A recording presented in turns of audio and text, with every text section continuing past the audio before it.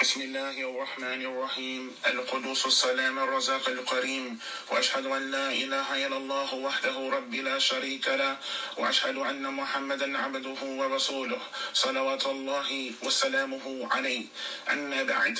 As we come to a small benefit inshallah tabaraka wa ta'ala in regards to arrogance, or in regards to a person being arrogant and looking down on the people.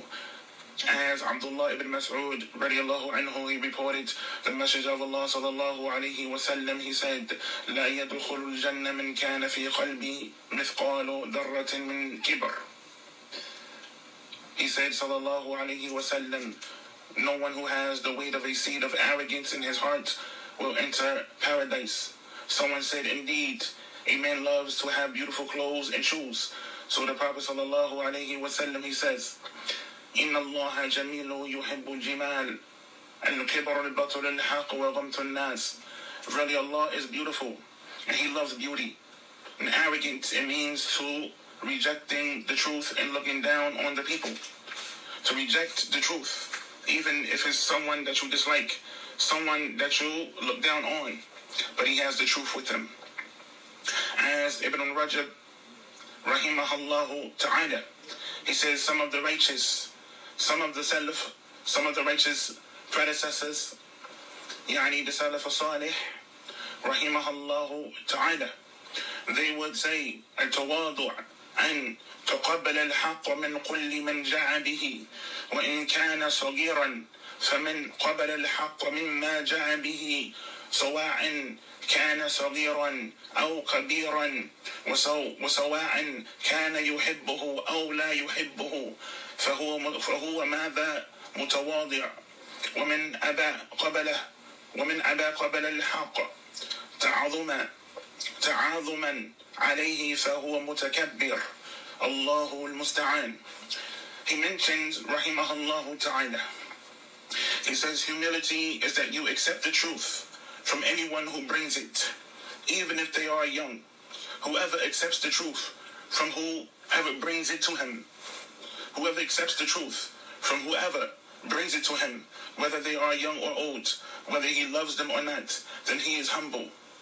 But whoever refuses to accept the truth because he regards him as too important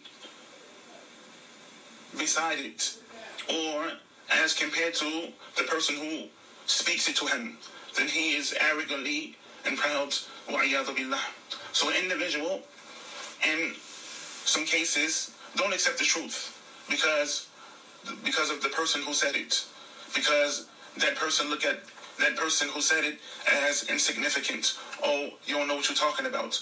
Oh, you are a layman, or you are not a student of knowledge, or you are astray, or all of these terms and statements that individuals say about a person, that whoever rejects the truth, even if it comes from someone who is young, or someone who is older, or someone that he loves, or someone that he doesn't love, it is upon the person to be humble and accept the truth, wherever it may come from, or whoever it may be. Naam ya ayyuhan nas. So the true servants of Allah are those who carry themselves with humility and they forgive people for their bad behavior. As Allah subhanahu wa ta'ala, He mentions, وَإِبَادُ الرَّحْمَنِ الَّذِينَ يَمْشُونَ عَلَى الْأَرْضِ هَوْنًا وَإِذَا خَاطَبَهُمُ الْجَاهِلُونَ قَالُوا سَلَامًا. So the servants of the Most Merciful are those who walk upon the earth in humility, and when the ignorant addresses them, they say words of peace. نسأل الله السلام نسأل الله السلام والعافية.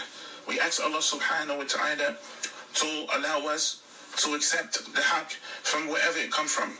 And for us, it is upon us to not be arrogant, because you may know more than that person, or you may deem yourself as more knowledgeable of this person. وَعِيَاذُ بِاللَّهِ اللَّهُ الْمُسْتَعَانِ وَعَلَيْهِ تُكْلَانِ.